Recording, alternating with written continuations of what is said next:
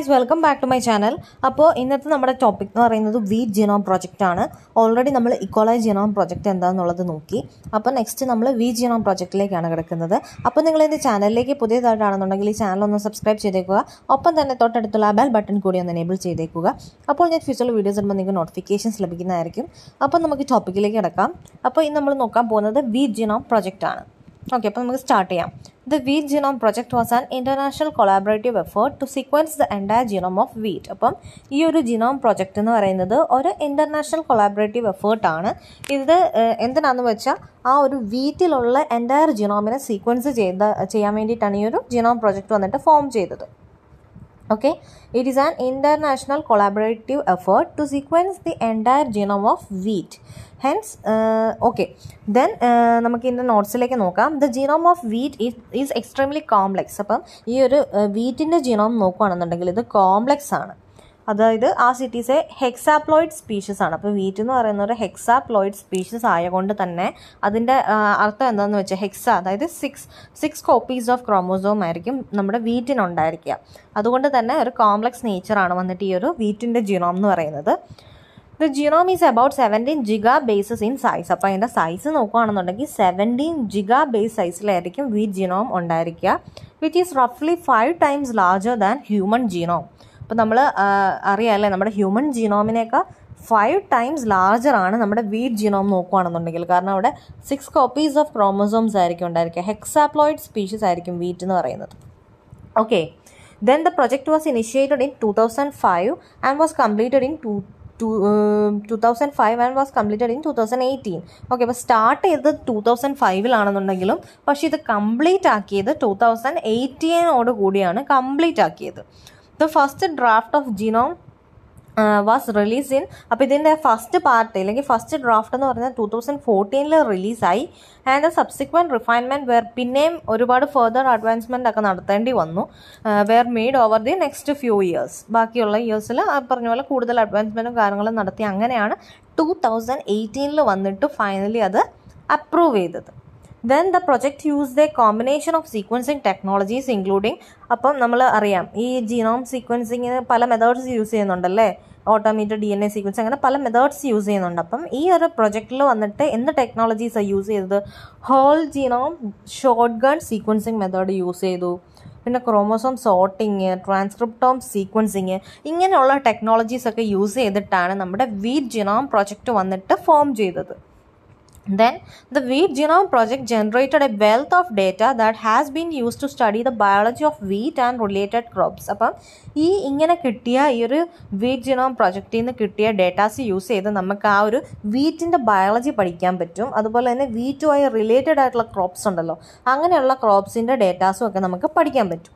For example, researchers have used the genome sequence to identify the genes that are involved in yield, disease resistant quality traits such as baking properties. അപ്പം ഇത്രയേ ഉള്ളൂ. ഈ ഒരു genome sequencing നടത്തി വെച്ചു. അപ്പം നമുക്ക് ആ ഒരു ജീൻസിനെ പറ്റി പഠിക്കാൻ പറ്റുമല്ലോ. അപ്പം ഈ ഒരു സയൻറ്റിസ്റ്റ് അല്ലെങ്കിൽ റിസർച്ചേഴ്സ് വന്നിട്ട് ഏതൊക്കെ ജീൻസിനെ ഐഡൻറ്റിഫൈ ചെയ്ത് സ്റ്റഡി ചെയ്തത്, ഈൽഡിന് വേണ്ടിയിട്ട് ഹെൽപ്പ് ചെയ്യുന്നത്, ഡിസീസ് റെസിസ്റ്റൻറ്റിന് വേണ്ടിയിട്ട് ഹെൽപ്പ് ചെയ്യുന്നത്, പിന്നെ അതുപോലെ ക്വാളിറ്റി ട്രേറ്റ്സ്, അതായത് ബേക്കിംഗ് പ്രോപ്പർട്ടീസ് ഒക്കെ കാണിക്കുന്ന ജീൻസ്, അങ്ങനെയുള്ള ഓരോ ജീൻസിൻ്റെ സ്റ്റഡിയും വന്നിട്ട് അത് എളുപ്പമാക്കി.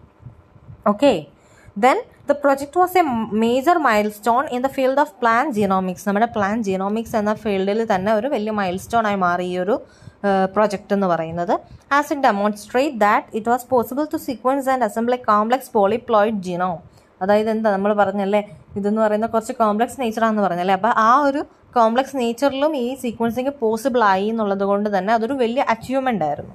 Okay, then the availability of wheat genome sequence has already led to many new discoveries and expected to have major impact on the development of new variety of wheat. Okay, അപ്പം ഈ ഒരു sequencing വഴി എന്തൊക്കെ വന്നു, പുതിയ ഡിസ്കവറീസിന് വന്നിട്ട് ഇത് help ചെയ്യുമെന്നുള്ള ഒരു study നമുക്കെത്തി.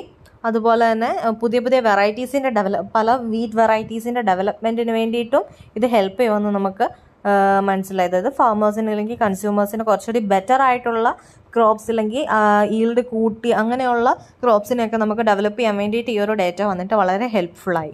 Overall, the Wheat Genome Project was a remarkable achievement that required a huge amount of international collaboration and technical expertise. The resulting genome sequence is a valuable resource that will help researchers to better understand and improve this important crop. അപ്പോൾ wheat എന്ന് പറയുന്നത് ഏറ്റവും important ആയിട്ടുള്ളൊരു crop തന്നെയാണ് അല്ലേ. അപ്പം ഈ ഒരു ക്രോപ്പിൽ തന്നെ കൂടുതൽ നല്ല വെറൈറ്റീസ്, നല്ല നല്ല ട്രേറ്റ്സ്, ഇമ്പ്രൂവ്ഡ് ആയിട്ടുള്ള ട്രേറ്റ്സ് കൊണ്ടുവരുന്ന വെറൈറ്റീസൊക്കെ ഡെവലപ്പ് ചെയ്യാൻ വേണ്ടിയിട്ട് ഈ ഒരു ഓവറോൾ പ്രൊജക്റ്റ് വന്നിട്ട് ഹെൽപ്പ് ചെയ്തു. അതെന്ന് പറയുന്നത് ഒരു വലിയൊരു അച്ചീവ്മെൻറ്റ് ഇല്ലെങ്കിൽ ഒരു മൈൽ സ്റ്റോൺ തന്നെയായിരുന്നു അല്ലേ നമ്മുടെ പ്ലാന്റ് ജീനോമിക്സ് ഏരിയ നോക്കുകയാണെന്നുണ്ടെങ്കിൽ. അപ്പോൾ ഇതാണ് വീറ്റ് ജീനോം പ്രൊജക്റ്റ് എന്ന് പറയുന്നത്.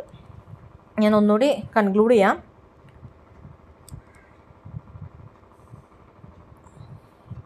ഓക്കെ, നമ്മുടെ വീറ്റ് ജീനോം പ്രൊജക്റ്റ് എന്ന് പറയുന്നത് ഒരു ഇൻ്റർനാഷണൽ കൊളാബറേറ്റീവ് എഫേർട്ടാണെന്ന് പറഞ്ഞു.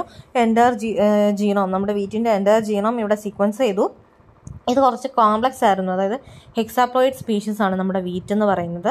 അതിന് 6 കോപ്പീസ് ഓഫ് ക്രോമോസോം ആണുള്ളത്. അതുകൊണ്ട് തന്നെ കുറച്ചുകൂടി കോംപ്ലക്സ് ആയിരുന്നു. പിന്നെ ഇവരുടെ ജീനോം എന്ന് പറയുന്നത് 17 ജിഗാബൈറ്റ് സൈസിലായിരിക്കും ഉണ്ടായിരിക്കുക.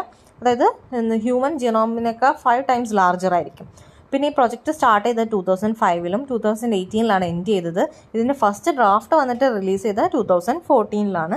പിന്നെ കുറേ ഇയേഴ്സ് എടുത്ത് 2018-ലാണ് ഫൈനലി ഇത് അപ്രൂവ് ചെയ്തത്. ദെൻ ഇതിന് ഒരുപാട് സീക്വൻസിങ് ടെക്നോളജീസ് ഒക്കെ യൂസ് ചെയ്തിട്ടുണ്ട്. നമ്മുടെ whole genome short gun sequencing, അതുപോലെ തന്നെ ക്രോമോസോം സോർട്ടിങ്, ട്രാൻസ്ക്രിപ്റ്റോം സീക്വൻസിങ്, അങ്ങനെ ഒരുപാട് സീക്വൻസിങ് മെത്തേഡ്സും ടെക്നോളജീസും യൂസ് ചെയ്താണ് ഈ ഒരു പ്രൊജക്റ്റ് സ്റ്റാർട്ട് അല്ലെങ്കിൽ ഫോം ചെയ്തിട്ടുള്ളത്.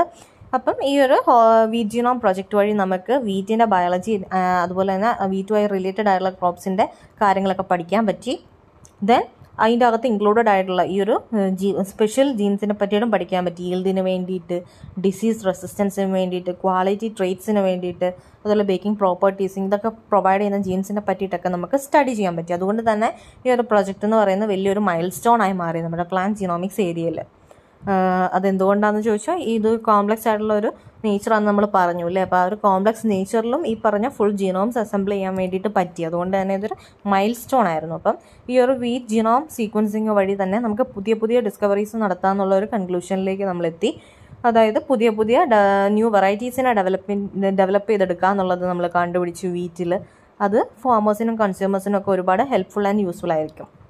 അങ്ങനെ ഓവറോൾ നോക്കുകയാണെന്നുണ്ടെങ്കിലും ഈ ഒരു വീറ്റ് ജീനോം പ്രൊജക്റ്റ് എന്ന് പറയുന്ന ഒരു വലിയ അച്ചീവ്മെൻറ്റ് തന്നെയാണ് നമ്മുടെ പ്ലാന്റ് ജീനോമിക്സ് ഏരിയയിൽ വരുമ്പോൾ. അതായത് പുതിയ പുതിയ ബെറ്റർ ഈൽഡിങ് അല്ലെങ്കിൽ നല്ല ഇംപ്രൂവ്ഡ് ട്രേറ്റ്സ് ഉള്ള ക്വാളിറ്റി ഉള്ള പുതിയ പുതിയ ക്രോപ്സിനെ നമുക്ക് ഡെവലപ്പ് ചെയ്തെടുക്കാൻ വേണ്ടിയിട്ട് ഈ പറഞ്ഞ ഡേറ്റ നമുക്ക് യൂസ്ഫുള്ളായി അല്ലെങ്കിൽ ഹെൽപ്ഫുള്ളായി. അപ്പോൾ ഇത്രയേ ഉള്ളൂ ഇന്നത്തെ വീഡിയോ എന്ന് പറയുന്നത്. അപ്പോൾ നിങ്ങൾക്കെല്ലാം ക്ലിയർ ആയെന്ന് ഞാൻ വിചാരിക്കുന്നു. എന്തെങ്കിലും ഡൗട്ട്സ് ഉണ്ടെങ്കിൽ കമൻറ്റ് സെക്ഷനിൽ മെൻഷൻ ചെയ്യുക. അപ്പോൾ അടുത്ത വീഡിയോയിൽ കാണുന്നവരേക്കും എല്ലാവർക്കും ബൈ ബൈ.